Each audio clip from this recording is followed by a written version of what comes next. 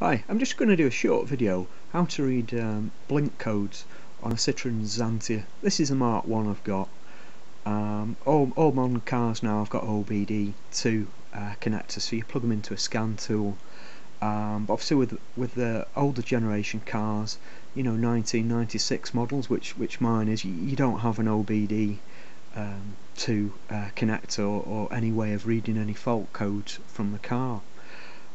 So I've just drawn this little sketch up, and then we can go to the car and I'll show you how you do it. Currently my car's okay, but in the past I've had fault codes like 51, which is the oxygen sensor, and occasionally when the car's stalled I may get a 41, which is crankshaft position sensor, things like that, and I'll show you how to read them codes and also how to reset the codes. You can do this by just disconnecting your battery, and that'll have the same effect, but you can do it from the connector. So to start reading blank codes, what you can do is, if you go to ABC, you go to C2 and you put that pin to ground, to any ground, and what you do is initially you switch on your ignition, and mine's you've got to put a code in the car. It's got a keypad, so if you've got that set up, you have to put the code in. So ignition on, if you've got a keypad, put the code in, and then put C2 to ground for 5 seconds and release that from ground. And what you'll do, you'll initiate the start of reading the blink codes from the ECM. And what happens is you'll get a blink of 1, it'll pause a second, then you'll get 2 blinks, and that means it's going to start reading out the blink codes.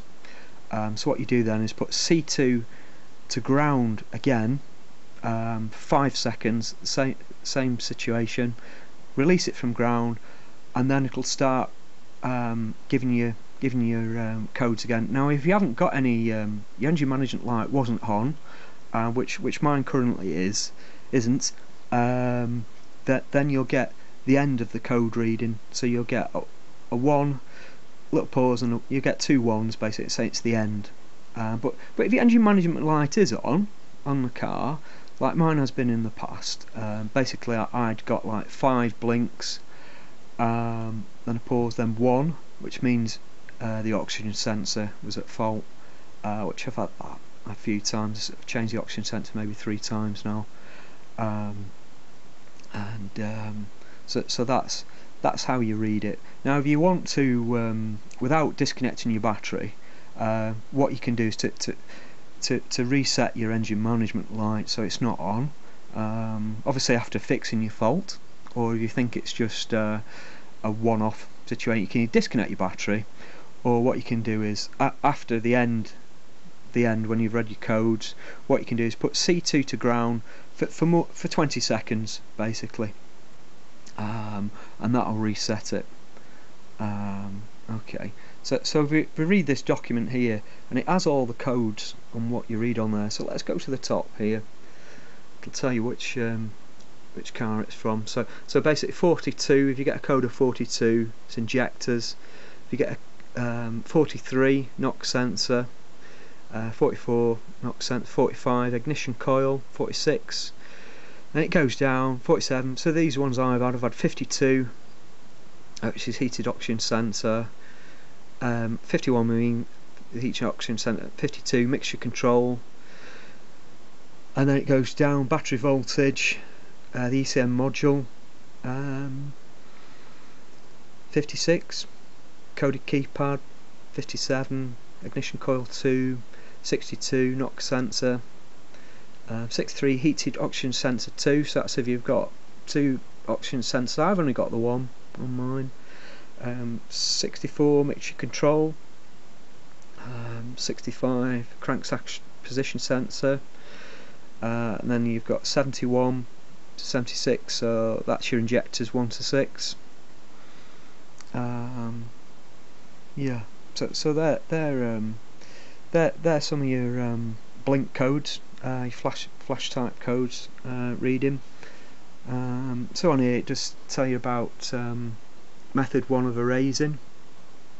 and then so it's obviously switch on the ignition, connect it to it, and then it goes on about it. But if you go to method 2, basically ensure the ignition's off, disconnect the earth lead for 10 seconds. That's one way of doing it. So what I'll do now is go to the car, show you how to do it. So that'd be quite interesting. People with the older generations of cars before OBD2, I'll show you how to do that. So I hope this is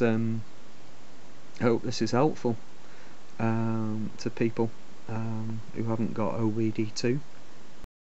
Right, so this is the Citroen Xantia. We'll try it on.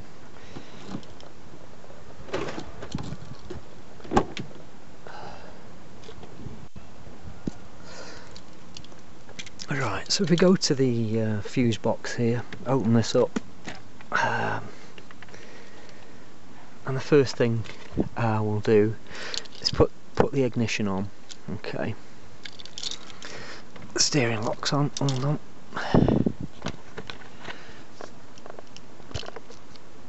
Right, so put the ignition on. So the engine management there comes on. We'll put the code in. So the code's in. So the engine management light there is on, and that's what we'll look for. That'll start blinking and give you the blink codes. Okay. But here you'll see the connector down there. What I'll do, I'll get a light in, and this is the connector you want to look for. Basically that's the one, which we'll put C2 to ground. I'm going to use this grounding point here. We'll just put it to ground for 5 seconds, and then we'll be able to read the blink codes, which we'll see on the dash here. So if you look here, that's A, B, C, and that's C2. So if you put that one to ground for 5 seconds, release it, and then you'll start receiving your blink codes, your flash codes. So you can see there, that's row A, that's row B, row C. So it's that one, C2. You just put to ground for 5 seconds, and that's it. It's as simple as that. And then when you've done that, just go to your dash, and then you'll get the blink code. So I'll show you that. Here we go. I'm going to put C2 to ground for 5 seconds, and I'll show you what happens. It's not meant to be a professional video, right? It's just a home DIY one, which can help people. So I'll put the ignition's now on. I've put the code in, so it's blinked there once. If you keep an eye on this engine management light, we'll see what happens. My car hasn't got a fault at the moment, but it'll give you an idea of how to read the codes. So if I put that now to ground for 5 seconds, we'll see the start of the code. So here we go, 1, 2, 3, 4, 5, let go. So here we go, at the start of the code, see it flashing there, 1, 1, 2, and then it goes back on.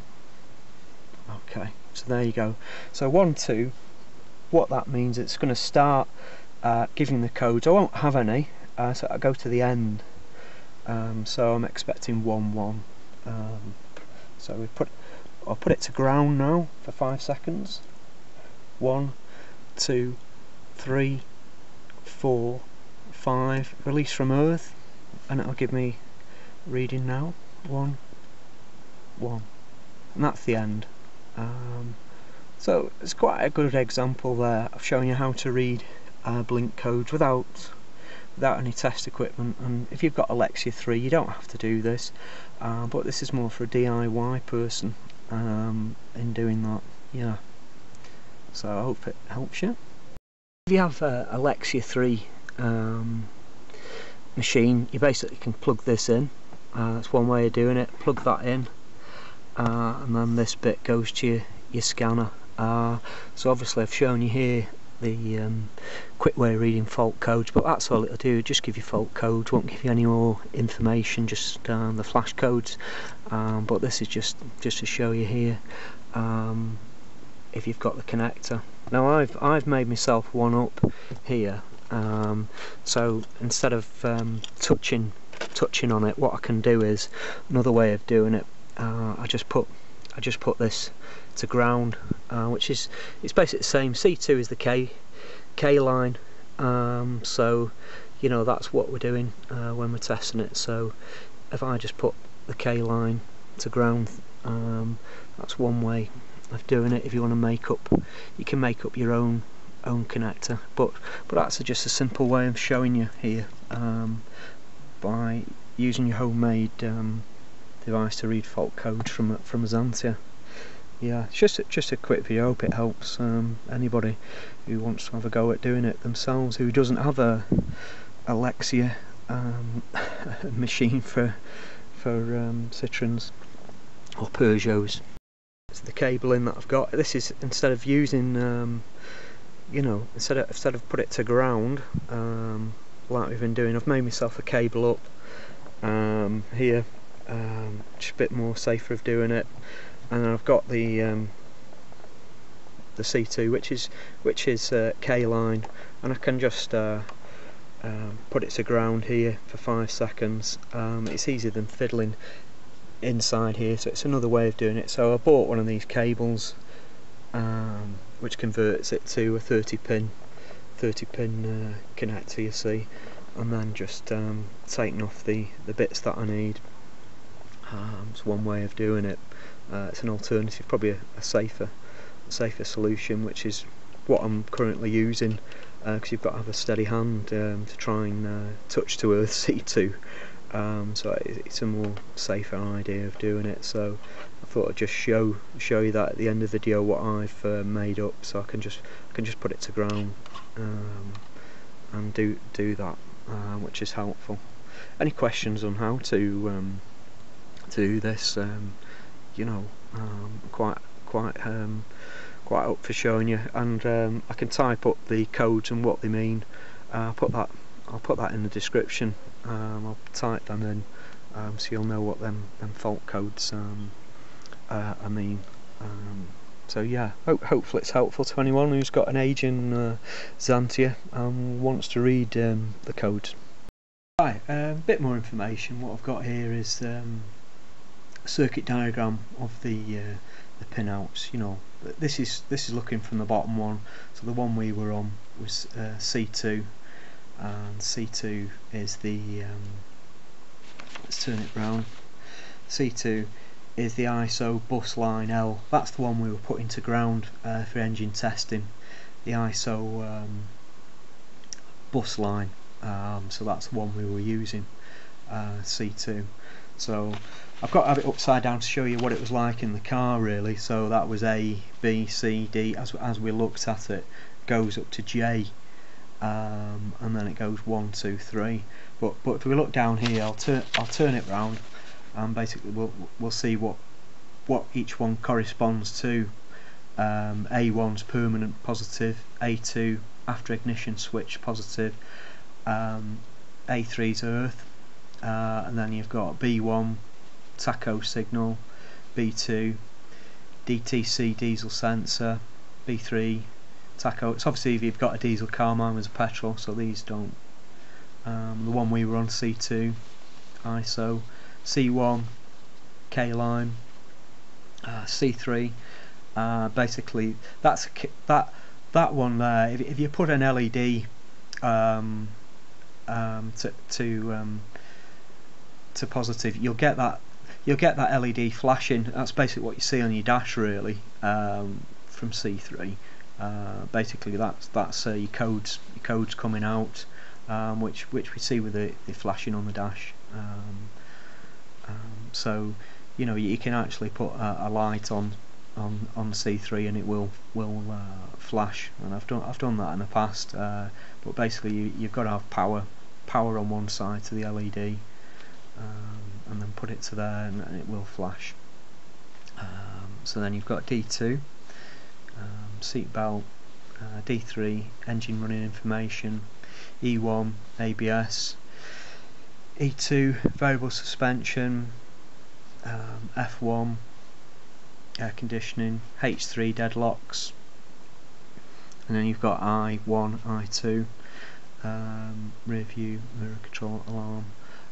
So this is taken from the Citroen workshop manual, so that's basically the pinouts for that connector that we had, which was facing that way as you looked at it, so that's helpful to anyone. The ECU that's in my car is the Bosh one, the Montronic Mp5 .1 dash what, you know, 0.1.1. So that's the ECU that's in the car, the Bosh one. So the information I got for the fault codes was from Auto Data 2004. That's the information that I'd shown you right at the beginning. So you know, the one we used is on page 247 of the manual. The Bosh one, Mp5.1, which is the one that's in the car. 93 to 2000, so that was the one, and there's various ones in this document ranging from AX. It's quite a big document. Obviously there's 250 pages in this, so on different cars you're going to get different trouble codes, as they call them. So for example, this one's from the AX. So on the different ones, we go through different vehicles. This is a Saxo one, so exactly the same, and it tells you for different cars how to do that, to read your trouble codes. So hope that's helpful to people, and obviously showing, you know, visually how to do that on the car. You know, there's not many people now that have aging cars before 2000, and this is what you have to do before the OBT2 standard came up. And that information I've got from today was from the Auto Data catalogue, so hopefully it's helpful to people.